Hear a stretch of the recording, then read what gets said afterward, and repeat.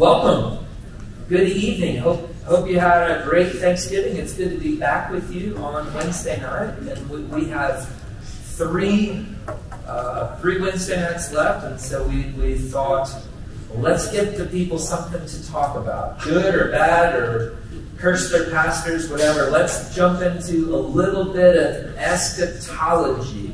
All right, that's a big, fancy theological word that means the study of the end times.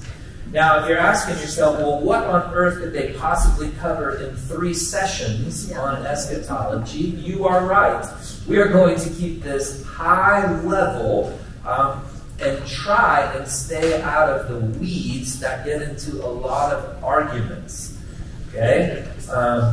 The arm wrestling match over some of the finer details. I have zero desire to get into those discussions. I like to think that I approach my eschatology with a bit of humility, because this certainly is something that we do not divide over. We can agree to disagree. We can have spirited, well-meaning debates. There are just a handful of things that you must agree to eschatologically, and that is that Jesus will return physically. We're talking about a physical, literal returning of Jesus Christ. And so there are a handful of those issues that we'll divide over. But for the most part, part of our aim in doing this is to, one, obviously address the cultural topic that's going on tonight. We're going to address Israel. But pastorally, to be able to, I was still obligated to teach you to read your Bible well, and to be introduced to topics and have a very fair, balanced view on at least these are the issues that are being discussed. This is why it's complex. We don't have to parse it out, but outside of this is the issue, and this is why this group takes it this way and this group takes it that way. Ringing a little bit, Bobby. You got that? Okay. So with that, what we're going to do tonight, we're talking about Israel, and Daniel's going to give us that introduction. Really, we're going to talk a lot about Israel and the church. And so we may have some time for some questions at the end. Undoubtedly, in a room like this, probably 90% of you are, you're going to listen, you're going to take notes, and you're going to be like, man, that was interesting. Maybe 10% of you are going to say, I don't think, he didn't do it the way I would have done it. And you might have a tendency to, it's not like the questions are bad, but as far as what we can discuss and talk about tonight, there's not a whole lot of room for, if we do take questions or someone interjects from the crowd, for you to go on along your own presentation of your own eschatology. This really isn't the place for that. So just for the sake of conducting business here this evening, if you do interject, that might be received appropriately, or it might be shut down and quickly moved back to just the presentation. And it's not that either Daniel or myself, by the way, Chad couldn't be here because he has his own perspectives, and he'll be here with us the next 2 weeks. And he said if you have a presentation that you want to share, he'd be happy to set up a time for you to come. Yeah, he wants to hear your presentation. Yeah, so set up those meetings. Absolutely. When you see him, you let him know we said that. He's excited. All right, with that said, let's pray and then let's jump into it, okay? Heavenly Father, we love you and we love your Son. You have saved us, and we love your word. And you are the author of history, and you have been unfolding all of history. Your word is magnificent. It goes back over the course of a 2,000-year period of writing and unfolding, the fact that you have revealed yourself over time through a progressive revelation, where this unfolding of the coming of your Son. And Father, your word teaches us, and we long to look forward and to think and to understand what is in front of us. We certainly want to do that with a great bit of humility, as well as understanding what we can be certain of and what is solid foundation. And Father, your word teaches us to think well about these things, and so we aim to do that. We pray for wisdom that comes from you. We pray for understanding that comes from you. We pray for conviction that comes from your word. And we pray that you would help us to apply it to our lives, especially as we wrap our mind and head around all that's going on in current events. And so we lift this up. We love you, and we want to meet with you. In Jesus' name, amen. Amen. And so tonight, there's a lot of places we could have started, but we wanted to start here by looking at this relationship between Israel and the church and how we're to think well and biblically about that. Anytime something happens, when Israel takes center stage in world news, one of the first questions that comes up so many times in the evangelical world is this the end? You can just plan on it like that. Those questions, those thoughts are going to arise. And so this is a good chance for us to sit down and talk with us. How are we to think about this little piece of land and this people group, right, in a place that is the size of New Jersey in the Middle East? Like, how are we to think about them? Well, we think about them like we would think as believers biblically about people. They are people made in God's image. They are people that God has a plan for, right? They are a people right now who have been under attack, right? They have been the recipients of evil that has been directed toward them, and they are hurting, and they are trying to respond. And so, as believers, we have a job just like we would for anyone, to pray for them, to try to help meet needs that they may have, right? We understand when we think biblically, they are a special people. God has used them in a special way throughout history. Scripture shows how he will continue to work through them and use them. And so we pray for them. We support them because they are a people that God loves. They are a people that Jesus died for. They are a people right now who are suffering. They are enduring persecution, and they are trying to respond to that. And so we would come alongside them like we should do as believers, to say, we are here, we stand with you, we pray for you, we care about what's happening, and we pray for these situations to be opportunities for the gospel, right, to take center stage in their lives, right? When things happen in our lives, when we endure moments of crisis, and we in different ways, in different arenas of our lives, these are opportunities for Christ to work, right? For people to see their need for a Savior. And what an opportunity with what is happening right now, with the evil, with the hate, with the suffering, with the loss. Right? This is an opportunity for the church to shine the light of Jesus into a hurting environment in what is going on in Israel and in Gaza with the Palestinian people right now. This is an opportunity for the church to be a light for Jesus Christ. So when we think about this, that is how we should look at like current events and what is going on. But as believers, especially as we study our Bibles, it causes us to start asking questions, right, about Israel. They are a special people when we read about them in the Bible. So much of Scripture talks about the nation of Israel, the land of Israel.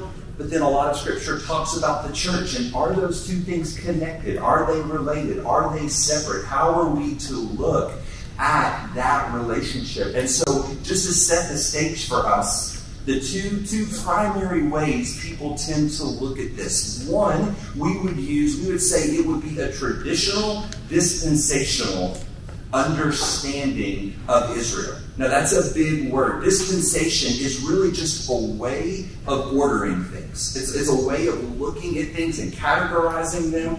And so when we think about that term in this context, we would say one way to look at Israel and the church is from a dispensational vantage point, which would say God had a plan and a way of dealing with Israel. There's a structure, there's a path.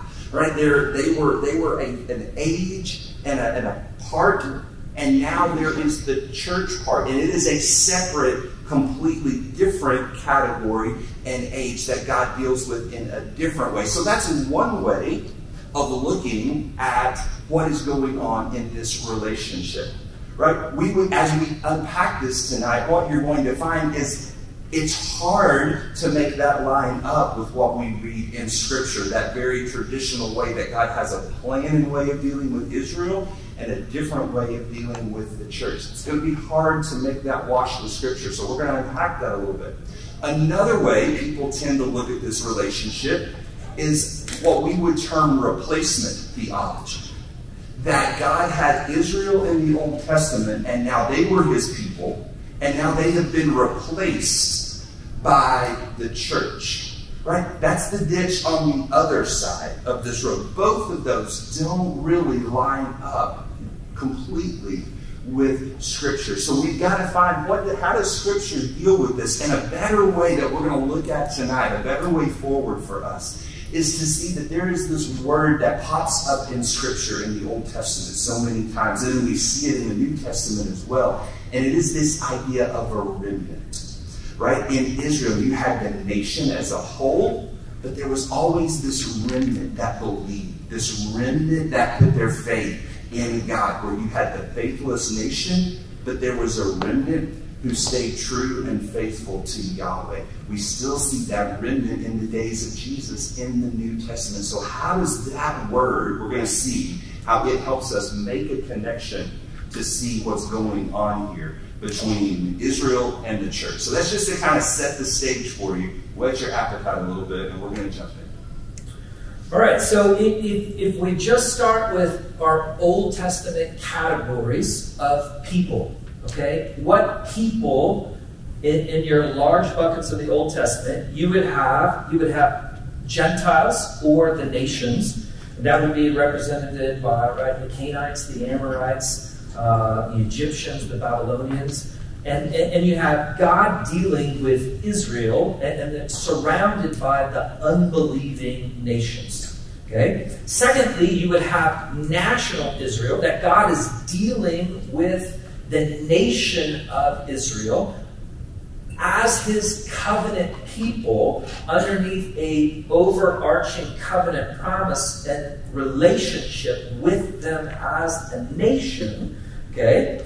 But as you work through that category, there's a third category of the remnant within Israel, and that remnant of saved people, people that actually know God. So you know this instinctively when you read your Bible, that there are people that are national Israel that do not know God in the Old Testament. You remember all the people that rebelled against Moses in the wilderness at Korah, and Moses was like, look, God says choose your side. And the people that stood over there with Korah, the ground opened up and swallowed them. Okay? Now, where did those people go? Right? When you ask the question, but they were Israel. Yeah, they may have been national Israel, but they were not on God's team. Remember a number of the horrendous kings that even though they came from the lineage of David, right? David was God's man, but man, what do we do with Ahab? Right? And his wife Jezebel, right? So you instinctively, by reading your Bible, you understand that you have these categories of, yes, you had national Israel, but there was a remnant. There was this true Israel, that exists like King David and Elijah and the prophets and Job.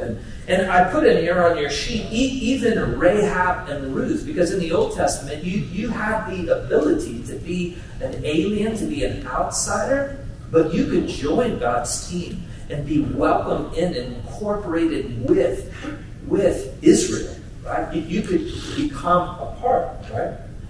So this is important for us to understand. So let's go through this just a little bit. And I want to show you scripture passages where this is laid out. Now, Paul does this a number of times in Romans 9, 10, and 11, and he looks back with some of these scripture quotations. Okay, so Romans 11:1. I say then, has God not rejected his people, has he? May it never be. For I too am an Israelite and a descendant of Abraham, of the tribe of Judah.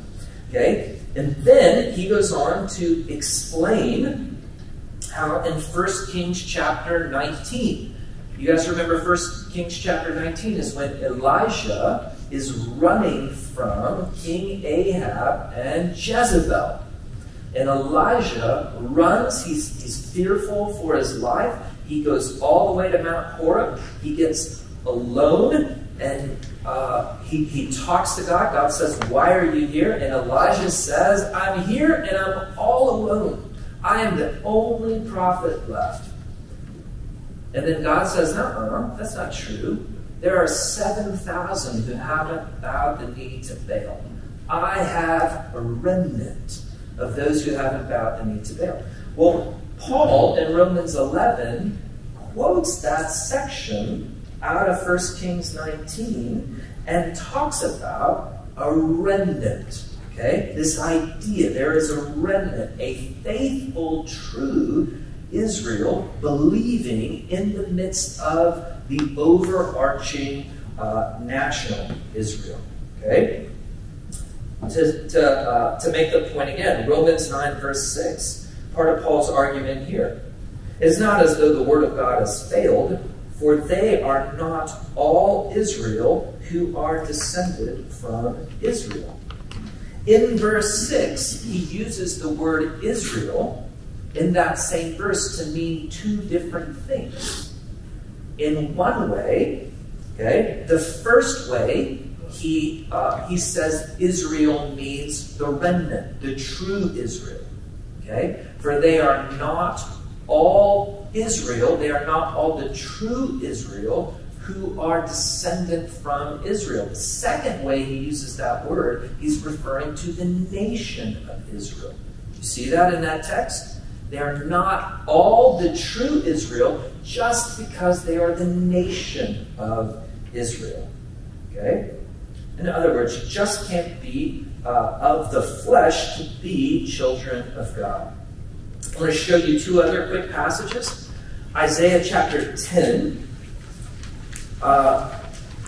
is a passage that is forward-looking. It gets quoted in the New Testament about a remnant of Israel that will return to the land. If you guys were in our thread study, we covered this, that there is a new Exodus theme that's woven throughout the Scripture. I don't have time to go into that. But I want to show you that this idea of remnant, this selected, saved people that is separate from just national Israel, okay? And I also want to show you in Micah chapter 5, tied to a passage that we know, Micah 5:2, where it talks about, but as for you, Bethlehem, there's going to come one from you to be a ruler in Israel. Is going forth, or from long ago, from the days of eternity. Who's that? That comes out of Bethlehem. All right, so this is talking about the birth of Jesus. Look at what Micah 5 says about the birth of Jesus.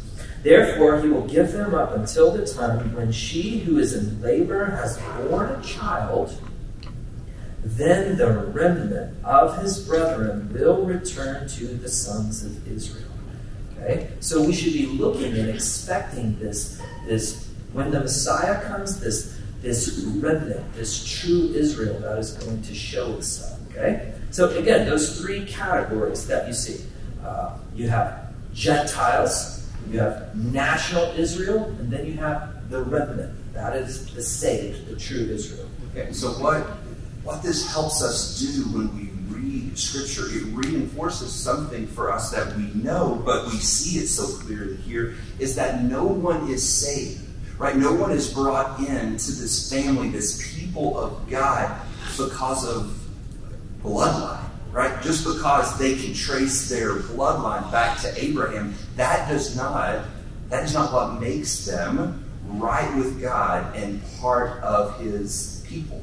So we see that here in these verses. Paul talks about it too. He goes on and makes it very clear in Romans chapter 2. Look what he says in verse 28. No one is a Jew who is merely one outwardly. So there we see picking up that same thing, right? Israel used two different ways. He's using this here. No one is a Jew who is just a Jew outwardly, right? And he goes on and uses the comparison circumcision, right? It's not a physical act, right, of circumcision that makes you right with God. He says, no, it's a circumcision of the heart by the Spirit. That is it. So what is that teaching us? What's that showing us? Is that salvation in the Old Testament is looking by faith forward to what God was going to do in Jesus, just like now we look back in faith to what Jesus did on the cross. So true Israel, the true people of God, whether it's Old Testament people who have a bloodline they can trace to the physical person of Abraham, Isaac, and Jacob, or whether it's you and I today who have bowed our knee and professed Jesus Christ as King, we come to him the same way, by faith. By faith. We see that again in Romans chapter 4. He says, look, how was Abraham? This blessing then on the circumcised, or on the one, is it also on the one uncircumcised also? It says, for we say faith was credited to Abraham as righteousness. Right? It's by faith. Not circumcision, but by faith. Right? Look on in verse 11. He is sealed, a seal of the righteousness of faith.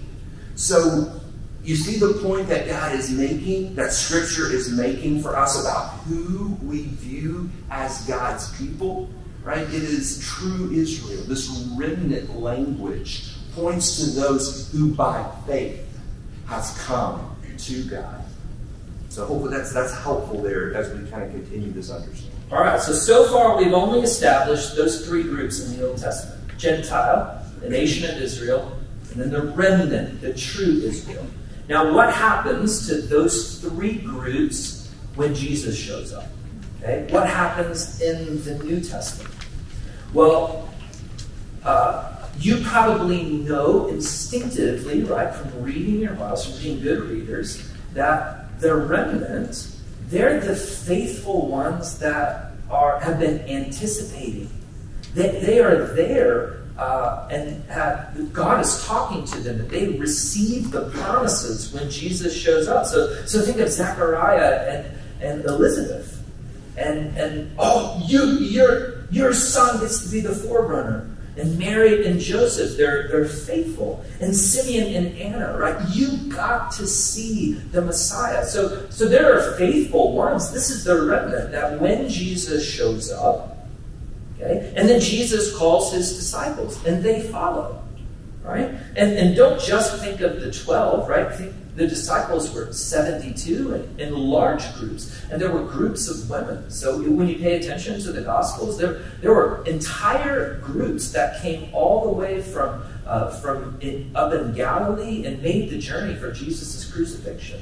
Large groups, faithful people. And then think through in Jesus' ministry of him coming in contact with people that were outcasts at the time. Think of Zacchaeus, tax collector, a sinner. But he turned out to be a faithful remnant because he got saved, right? Jesus showed he got saved. And think of the people that Jesus healed, or the blind beggar that's on the side of the road and he cries out, Son of David, have mercy on me, Son of David. And Jesus goes and heals him. This is the faithful remnant that begins to show up all through the New Testament. In addition to that, we see that circle gets slightly expanded, Jesus' ministry overwhelmingly is to Israel. But remember the Samaritan woman at the well. Remember the Gerasene demoniac. Okay. Remember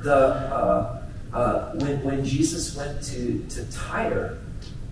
It's a short little snippet. You only get one little snippet. Jesus goes outside of Israel to Tyre, and there's a woman whose daughter is demon possessed, and she begs him to heal. And Jesus says, I've only come for Israel. It's not good to give the dogs the scraps from the table. And she said, well, even the dogs get fed. I've never seen such thing. So there are those, and what will that is the remnant. That is the faithful ones who see and believe. And so we get to see that also by understanding who's rejected. Right? We see the faithful remnant, but who are those that are rejected? Think about the Gospels and who we read. Who are the ones that Jesus points to and says, you brood of vipers, right? You disbelieving, right? You aren't sons of Abraham. The scribes, the Pharisees, the Sadducees, national Israel. Think about that large category. Jesus is quick to say, no, you are not part of this remnant. The unrepentant cities that we see, that whole cities that he says, Chorazin, Bethsaida, even Capernaum, right? We were just standing there in the ruins of this city just a few months ago, right? And thinking about that verse where he says, if the works that I have done had been done in Sodom and Gomorrah, they would have repented, right? They would have returned, but you rejected me. You rejected the Messiah. His own hometown of Nazareth, right? He leaves and says a prophet is without honor in his hometown. Now, they did not believe. And so it just is another one of those reminders for us that national Israel is not the true saved Israel that is the seed of Abraham that we read about in a passage that we've given you there in your handout in Galatians chapter 3. Look at verse 16. Now the promises were spoken to Abraham and to his seed. He does not say and to seeds as referring to many, right? You've got the Jesus seed and you've got the Jewish Israel seed. No, it's rather one. And who is that seed? Where does it originate? To your seed, that is Christ. Verse 29, and if you belong to Christ, then you are whose descendant? Abraham's descendant, heirs according to the promise. After Christ's ascension, the Holy Spirit falls on true Israel. Okay, right? The disciples, they've gathered together. The Holy Spirit falls, fills them. It's now the new temple. Now, what's important to read and to understand as you're reading in Acts, look at what it says in verse 5. Now, there were Jews in Jerusalem, devout men from every nation under heaven. And then Acts 2 goes on to list that the scattered from all over the empire had gathered to Jerusalem at Pentecost when the Holy Spirit falls. I show this to you because you remember that Micah 5:3 passage that said, when he comes, right, he will gather the remnant. That is what is being described here in Acts chapter 2, that remnant that is now Holy Spirit filled. Okay, that's what's happening at Pentecost. Now, we just walked through the book of Acts. From up until chapter 8, there's this repeated theme, and I beat it like a drum. Right? If you say what to what I'm about to say, I'm going to be sad. And that is, do you guys remember the number of times over and over that the disciples were told, you must go give witness at the temple. You must go stand right there in the temple courtyard and you must preach the good news of Jesus. Okay, he allows them to perform a miracle right there on the spot, and thousands are saved. Right, that's the remnant. There's Holy Spirit filled, and there's this constant opposition with the leaders, with national Israel. The leaders are throwing them in jail, and an angel comes and lets them out of jail. And that angel said what to them? go right back to the temple. You must. You must.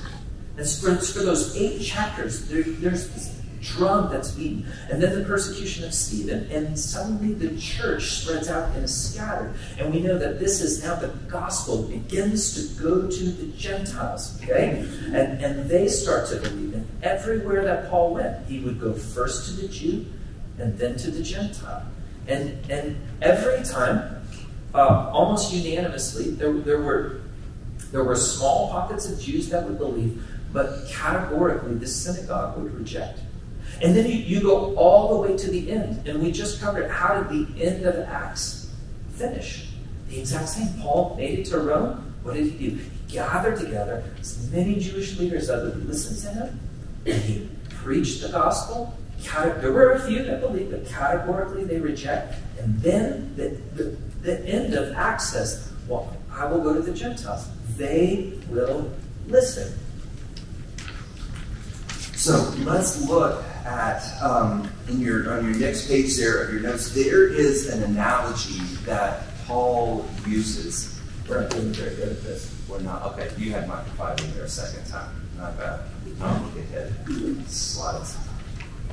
There's an analogy that Paul uses in Romans chapter 11 where he uses the picture of an olive tree, and he's using it to define for us true Israel, remnant of the Old Testament, and that is equal to also what we see in the church in the New Testament. And so when you read this passage of Scripture, I'm not going to take time to read it for you. You can read those verses. But what I want you to see in this Scripture is that there's one tree.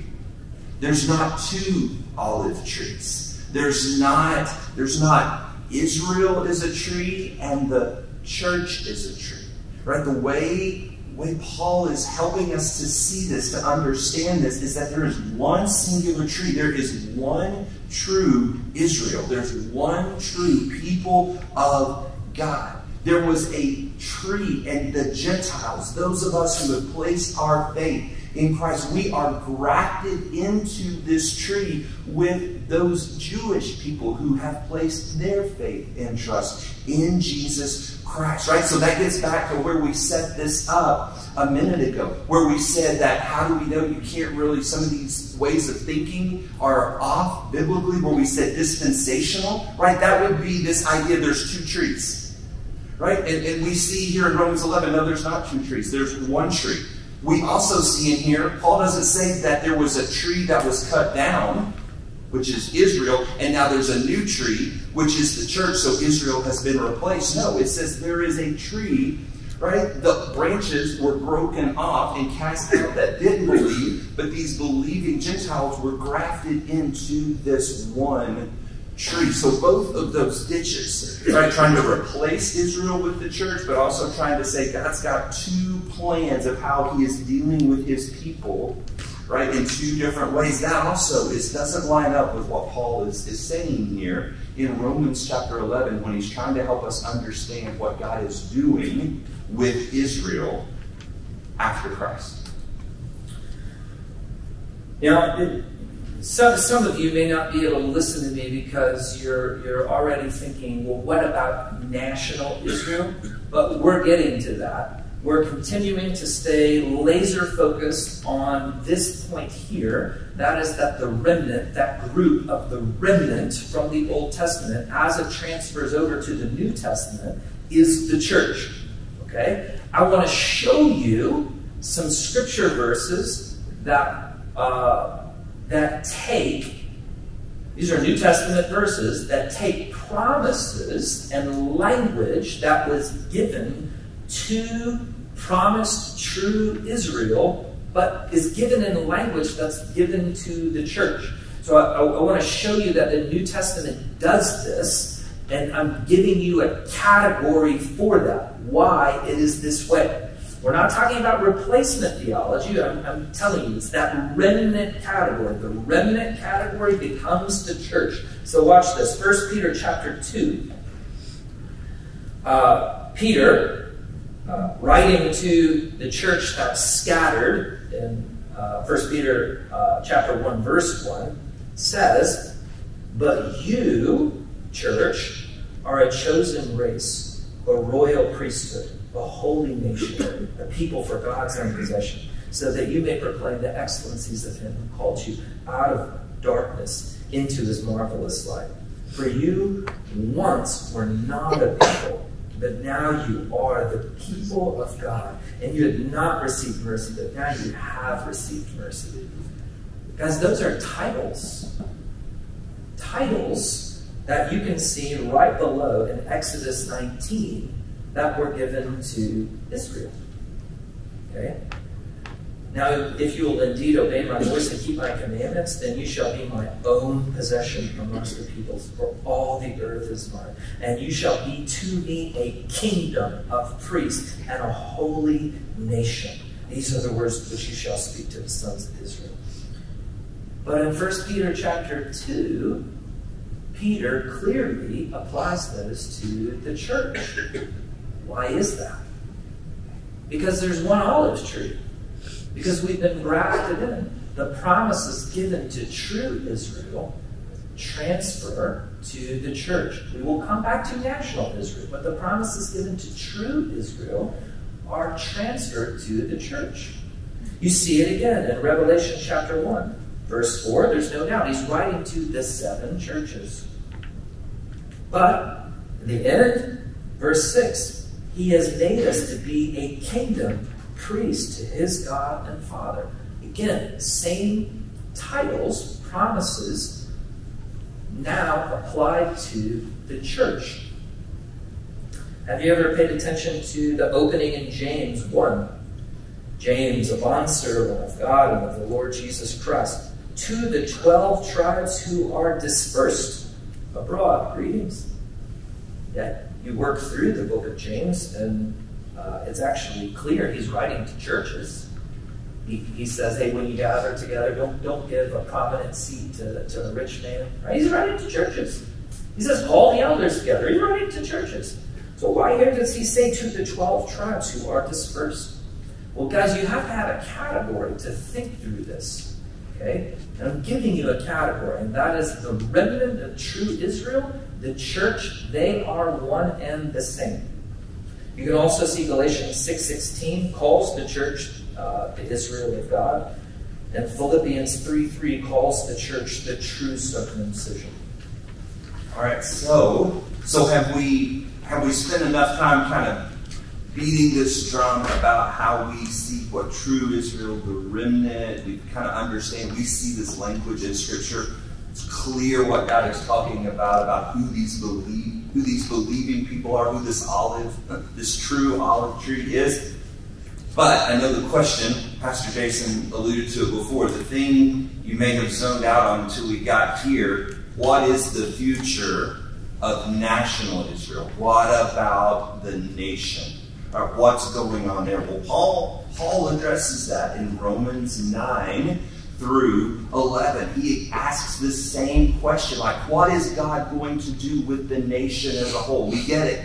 We understand who true Israel is, the true seed of Abraham, or those who have believed and placed their faith in Jesus. But what about the nation? Right? Paul is asking that too. What about his kinsmen according to the flesh? In Romans 9, he says he's grieving the fact that even though the promises came from them, right? They have the covenants, they have the promises, they have the prophets, they have all of these things, they have Moses, but yet he's lamenting the fact that they have categorically rejected the gospel. And he says, I wish that I could be cursed and cut off if it meant that the nation, and my people, my kinsmen, could be grafted in, could be saved, could have their eyes open and see this. They have not come. Right? So Paul goes on later in chapter 9 to explain this idea that the election, the choosing of Israel, was never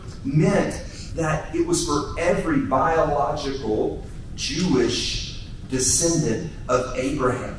Right? It is a gift of God by grace that we receive through faith. It's always been that way. If you think back to what we saw in Romans 4 and 5. Paul, even here in this passage, he quotes from Isaiah chapter 10. And we've got that for you here We weren't doing very good again with our flipping charts. No, it's my fault. That's later. So that's later. Did I skip ahead too much? All right, but look there on your sheet in front of you in Isaiah. He quotes from Isaiah 10, verse 22, where he says, Isaiah cries out concerning Israel, though the number of the sons of Israel, right, national Israel, be like the sands of the sea, it's the remnant that will be saved. So Paul is asking these questions too.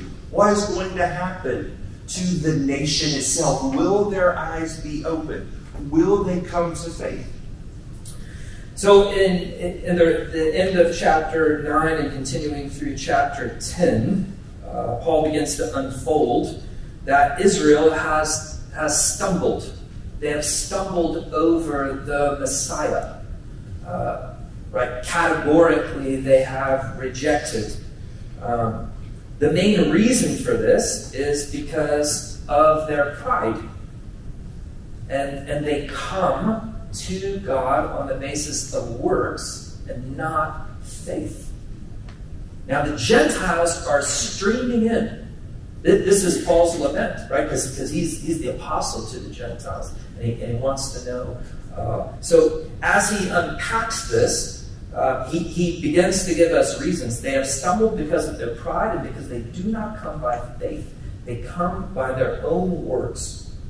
Paul prays for them, by the way, meaning they can be saved. He wants them to be saved. He prays for them to be saved. Okay? And then in Romans chapter 11, so here's where we're going to spend a little more time. And he again asks the question in Romans 11, has God rejected his people? No, he is not. Well, verse 1 through 6, he again says, listen, there's a remnant. And I am one of those. Okay? I'm a Hebrew, and I am saved. So the first way he says, look, there's a remnant. God hasn't rejected his people because there's a remnant. But he doesn't end there. Now he adds to that by telling us, look, well, what about national Israel? Okay, verses 7 through 10. They've been hardened. They've been given a spirit of stupor. Verse 11. Did they stumble so that they would fall? In other words, will it always be this way? No, it will not. Then he goes on to say, by their transgression, salvation has come to the Gentiles. And then he gives a purpose, in order to make them jealous, in order so that Israel will be jealous. Verse 12. Now, if their transgression is riches for the world, and their future is riches for the Gentiles, how much more will their fulfillment be? Now, here's a pattern. I have a chart that a theologian did that I thought was good enough to include for you. By the way, you can go home and you can read all this. It's heavy. It's a dense section. That's why we're trying to go through it together. But I want to show you this pattern because 5 times in these verses, there is this pattern where you see the rejection, the sin, the trespasses of Israel, right? So the first category, the trespasses of Israel, their rejection, the natural branches broken up, the hardening, the disobedience. That's the first step. And then it leads to the salvation, the reconciliation of the world, right? The wild shoots grafted in, the fullness of the Gentiles, the mercy for the Gentiles. That's the second part. There is this progression. But then there's always this third part.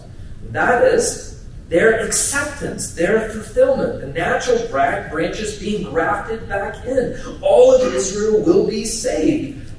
Mercy to Israel. So there is this pattern. And Daniel's about to drill down with clarity on this final verse, but I want you to see the way that he argues. After all of this, has God rejected his people? Well, there's the remnant. Yeah, but what about everyone else? Well, look, there is a hardening, then there is salvation to the Gentiles, but then there is and acceptance. So unfold this for us. So look on in chapter 11. Look at verses 25 and 26. Let's read these. For I do not want you, brethren, to be uninformed of this mystery, so that you will not be wise in your own estimation, that a partial hardening has happened to Israel until the fullness of the Gentiles has come in, so that all Israel will be saved. So what do we learn from that passage? Right? Are we to believe that when he says all Israel will be saved, is that every single person who can trace their bloodline back to Abraham? Is that all Israel? I mean, think with the lens that we've given you tonight. Who's he referring to when he says all Israel will be saved? Right? It's all those who believing Israel. Right? So what is he saying here? That at a future time, right, this partial hardening of the Jewish people during this season, when the fullness of the Gentiles have come, it says there will be a time when national Israel, their eyes will be open in large numbers, and they will see the truth of the gospel. They will see Jesus with clarity, and as a people in larger numbers, right, they will come to faith in Jesus. That's what Paul is looking forward to, that says there will come a day where we see a revival of sorts, where the Jewish people begin to see Jesus and place their faith in him. That is what he says is the future. That is what is in store for the people of Israel when he says, and so all Israel will be saved. With a warning, right? And that is, do not be arrogant in your own eyes. Understand that a partial hardening, according to the plan of God. Okay? By the way, these are God's plans. Okay? I didn't make any of this up. You didn't make any of this up. This is way above all of our pay grade. This is God's movement from all of eternity to the ebb and flow of how the gospel will go to the ends of the earth. And in this movement, that there is currently a partial hardening of Israel as the Gentiles flood in, and then he uses that to bring them to jealousy. Yes, there's still a remnant of Israelites that are currently saved, but we are longing and looking forward to a time when that hardening, when that veil would be removed, and that they would see, and that they would see the Christ that we see. And that's why this is so, those five before. Like, how much more awesome will it be when the natural branches can see it, right? When they can see it. Hallelujah, what that's going to be. It's humbling, isn't it, when we read these passages and we think about, right, it helps to center us, right, because we can get so man-centered in our theology, right, where we think we know best, and we go, well, this is the way I would have done it, and this is easy for me to think this way, so I'm going to think this way. This presses us to actually humble ourselves before him. Like Jason was saying, that's what I want to maybe think and want to refer back to. These are God's plans, right? He is sovereign over all. And so it helps to humble us and bring us back to center, to understand that he is in control. He is all-powerful. He is all-knowing. He has had this plan since before the foundation of the world, right? To send his son, to bring redemption, and to use the Jewish people, right? And then to bring the gospel to the Gentiles, but then to open the eyes of the Jewish people to see it again with clarity, right? This is all his working, right? It ought to humble us, but then reassure us of what he is doing and how his plans are going forth and cannot be thwarted. So let's ask the question. Remember those three categories, right? You have Gentile nations. You have the remnant in the true church, okay, the true people of God, and then you have national Israel. And so the church does not have any land, any nation, no king besides Jesus, right? The church functions that way. But now you have an interesting question as we're looking forward to this idea of Israel as a nation coming to salvation in mass with into faith with Jesus. Then you ask the question, this often gets debated, well then what about the land? Okay, that land, that small piece of land that the entire world is ready to fight over. What about that land? Okay, you can see here, this is a highly debated topic, but most Christian theologians think that this returning to a nation state of Israel is going to be is direct fulfillment of prophecy, and that occurs as a sign of the end and is attached to the land. Okay, that is I don't know, I'd probably say 2/3 out of 1/3 in terms of position, and you can read articles on both sides, and I'm trying to present as even. I care about you understanding rather than my own personal opinions or such, and so think through. Most Christian theologians think with this national Israel and this revival that it needs to be tied to a land. And the promises of that land stretching all the way back to Abraham, and seeing that fulfillment and certain prophecies within the Old Testament about calling people back to the land. All right, here's a doozy. What about an end-time temple? Again, very highly debated. You have two options. There's an end-time temple or there's no end-time temple. Very debated. On one hand, you have to deal with passages, and I have just a couple listed out here, that speak of possible future events occurring in a temple in Jerusalem. Okay? Some people take those passages and say that they are looking forward to AD 70. So at the writing of all these passages, the fall of Herod's temple has not occurred yet. Okay, there were events surrounding the fall of that temple that some people take to mean that some of these passages were fulfilled.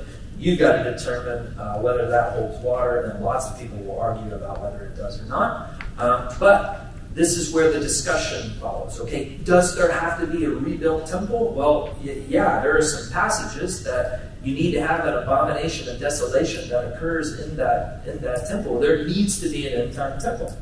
Okay, that's one side of verses that you need to wrestle with. But the other side of verses that you need to wrestle with and you must take into account, and that is, I did this whole study on threads with the temple, okay? And that is, there's a movement that goes through Scripture with the temple. It starts in Eden, and then it's the tabernacle, and then it's the temple, and then it's Jesus. And that the temple, where God's presence was a type that was pointing to Jesus. And John unfolds that for us magnificently. John 1:14, and the Word became flesh and tabernacled amongst us. And then in John chapter 2, when Jesus says, destroy this temple and I will rebuild it in 3 days, he was talking about his body. Okay? So Jesus is the God's presence. He is that temple. And then that temple moves to where? Where's the temple after Jesus? Us, right? God's presence, the veil was torn into. God's presence is no longer in a building. It's now in his people. Okay? So, you need to understand that movement, and then you have to ask yourself questions. Well, if an end-time temple came back, is God's presence going to go back in that temple? Because that's the only thing that makes it a temple, is God's presence, not just the building. So then you have to wrestle with those questions. And one other passage that I do want you to see, because I want to show you, in the same way that I showed you the New Testament takes some of the language that's applied to Israel and applies it to the church, and gave you some of those passages. I want you to see what James does here in Acts chapter 15. So Acts chapter 15, does anyone remember the context? Holler it out. This is your participation. The Jerusalem Council. Okay, the discussion is all around the Gentiles are receiving. They're receiving Christ. There's a lot of discussion around that, and Peter stands up and he gives the explanation that the Gentiles are being filled with the Holy Spirit the same way that the Jews are. So James stands up and says, hey, Simon, that's Peter. He's related how God first concerned him, okay, about the Gentiles, the people for his name. Now listen to this. And with this, the words of the prophets agree. And then he quotes Amos 15, 14 through 17. But look at what he quotes. I will rebuild the tabernacle of David, which has fallen. I will rebuild its ruins. I will restore it. But James is talking about Gentiles being filled with the Holy Spirit.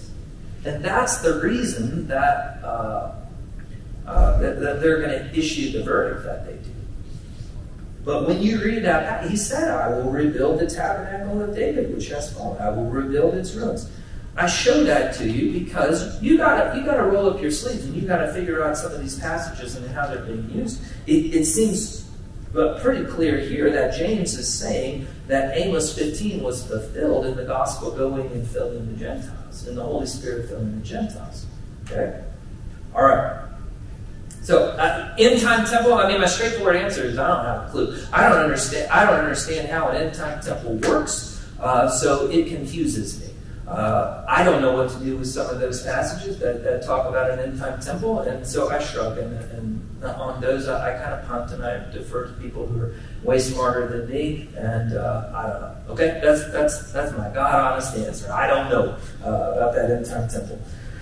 That said, I wanted to end with all that we've covered with this final thought for us. Okay? So I say here, look, politics aside, and prophecy aside, the author of Hebrews gives us a magnificent picture that I think that for me, pastorally, with my people, with you, my people, here's where I want your aim and your focus. Okay? The author of Hebrews wants to detail for us where true peace and true rest comes from. And part of the way he argues in chapters 3 and 4. By the way, I did a thread on this called Rest in the Land. If you were part of that thread series, there's a lot of information there, but let me give you the quick summary. When Adam and Eve were kicked out of the garden, they had lost the rest and the peace of God. As Israel is coming out of Egypt and going into the promised land, much of the language of I'm going to give you a land that's flowing with milk and honey, it's described in idyllic terms, like they are returning back to Eden. And it's promised repeatedly. I give you a lot of verses here, like, hey, you're going to enter the land, and you're going to have rest there. Man, when you get in that land and I will give you rest from your enemies, it is going to be awesome. And it's described in these Eden terms, okay? And then when Joshua goes in, a whole list of verses, in Deuteronomy and Joshua, and Joshua ends, and he's conquered at the end, and it says, and they had rest from their enemies, okay? That's the language that gets repeated over and over again. But they mess things up, right? But then there's a king who's after God's own heart, King David. And David comes in, when he sits on the throne, he drives out all the enemies. And he is prosperous, and there is peace. And it says that he gets to the point of rest. Okay? And then he wants to build God a temple. And then And then when Solomon builds the temple, he says, God has given us rest from all of our enemies. Not one promise that was promised back there didn't come true. We've got it. We have the land. We have a rest from our enemies. We have peace. Okay? But this is the way the author of Hebrews argues. He says, listen, David in Psalm 95 warned the people, told the people. You have all of that right here. You have Hebrews 3 and 4 along with Psalm 95. Okay? But just listen to me. You can go back and read it and study it. Tell me if I said it wrong. Okay? But David, in Psalm 95, he's calling the people to worship. And when he calls the people to worship, he says to them, today, if you hear his voice, you better respond. Do not be like those who tested the Lord in the past and did not enter his rest. Now, the author of Hebrews, the point that he's making in 3 and 4 is, but guys, David was in the land. He had all the land.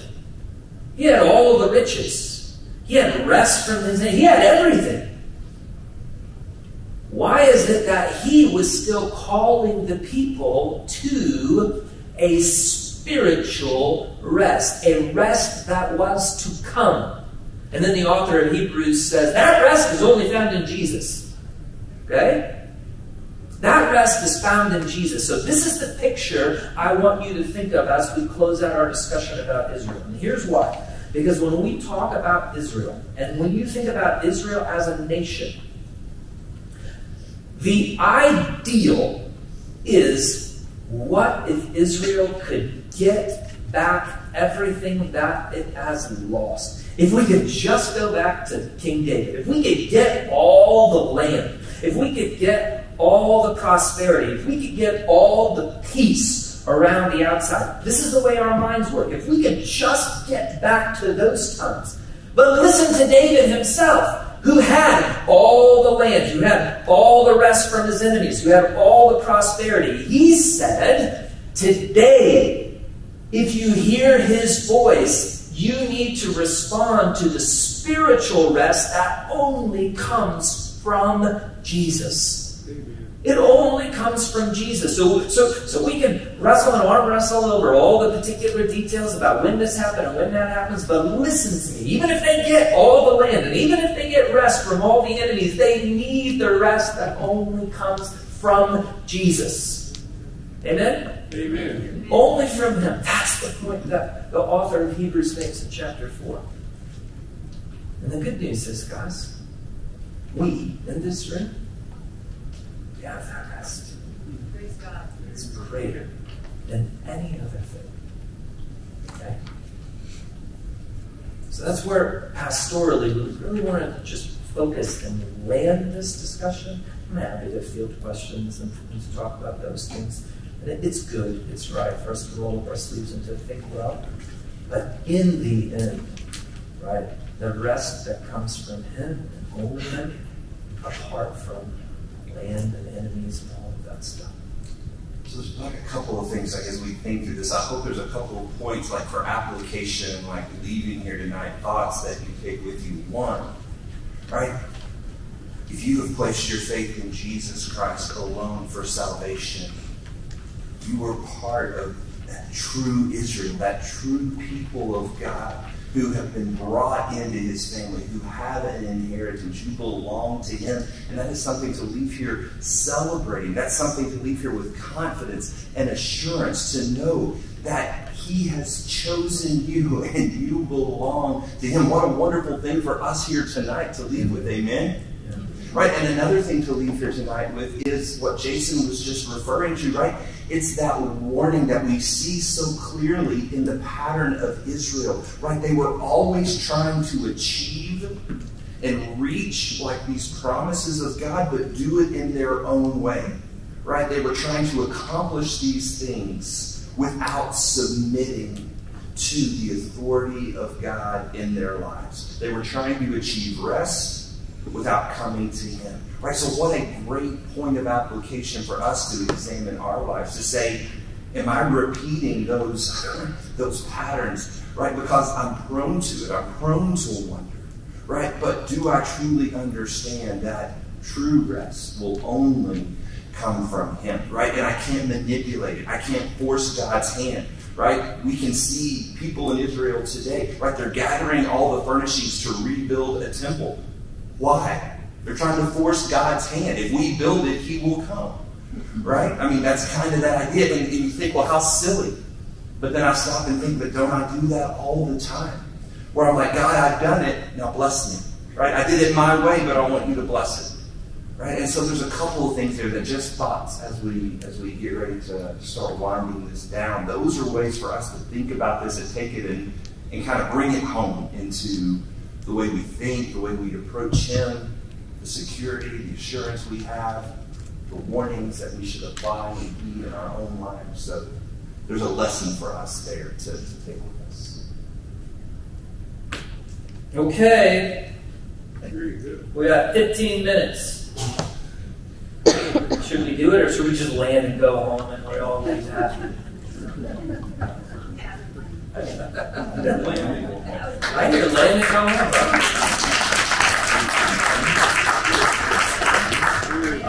FYI, just if you want to know where we're going with the next two, next time we're going to do an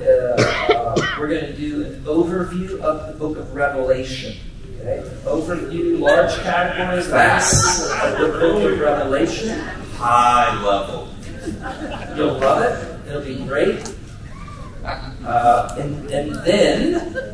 And then we will follow it up the next week, and we will drill down a little deeper in particular spots in the book of Revelation and talk about important application that comes out of that.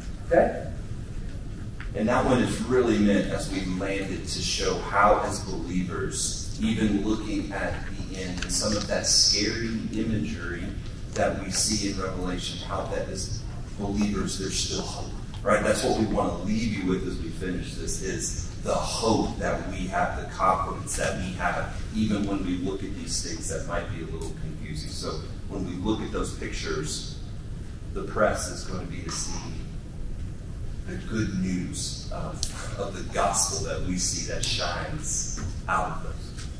Awesome. Let me pray for us and we'll leave. Our Heavenly Father, we thank you for your word. We thank you for your goodness to us, that through your Son, we can know you, that you call us your own, that we are grafted into the true people of God. Father, I confess early on in reading some of your word, I would mourn that I was not part of Israel, but then to see that through the promise of your Son, you apply your truth and your promises to me, and you call me your own. And I pray that all of us in this room can have that confidence, that assurance that we are children of Abraham according to the promise and the blessing because of your Son. Father, as we leave, we also want to, as Christians, we pray for the peace of Israel. We pray for what is going on in the horrific events that have occurred over the course of the last month or so. And we pray for people to come to faith in you. We certainly pray for the United States and for our leaders to have wisdom and understanding, to align with our allies and to strengthen and to keep those bonds. Help us, Father. We pray for our leaders. But over it all, we pray for more and more people to come to faith in you. And if it would occur in our lifetime, to be able to see an outpouring of your Jewish people come to faith and be saved. Oh, how magnificent that would be. In Jesus' name we pray. Amen. Thank you. Oh, no,